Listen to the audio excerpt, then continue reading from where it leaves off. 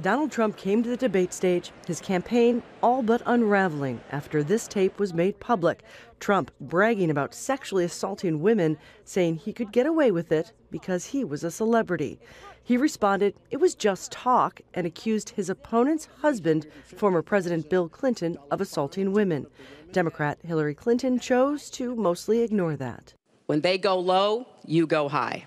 His strategy plays to his core supporters, but most analysts believe the move could backfire in a big way. The political challenge for him, though, is he had to expand that base with women voters, with these college-educated voters, and there's nothing in that debate last night that those voters are going to find specifically new and attractive. The mission 30 days out from an election is to win over the people who are not yet for you, and I don't think he won over one single person who was not yet for him.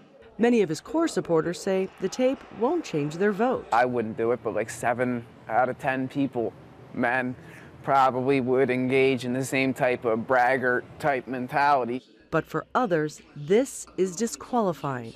It's ridiculous. And I mean, he's just saying things that he shouldn't.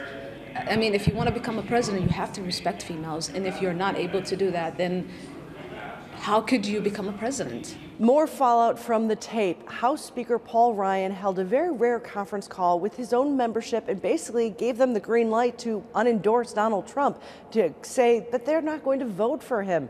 He says he's not going to pull his endorsement just yet, but he's also not going to be seen campaigning with his own party's nominee for president, telling his membership it's time to make the best of what is a very bad situation.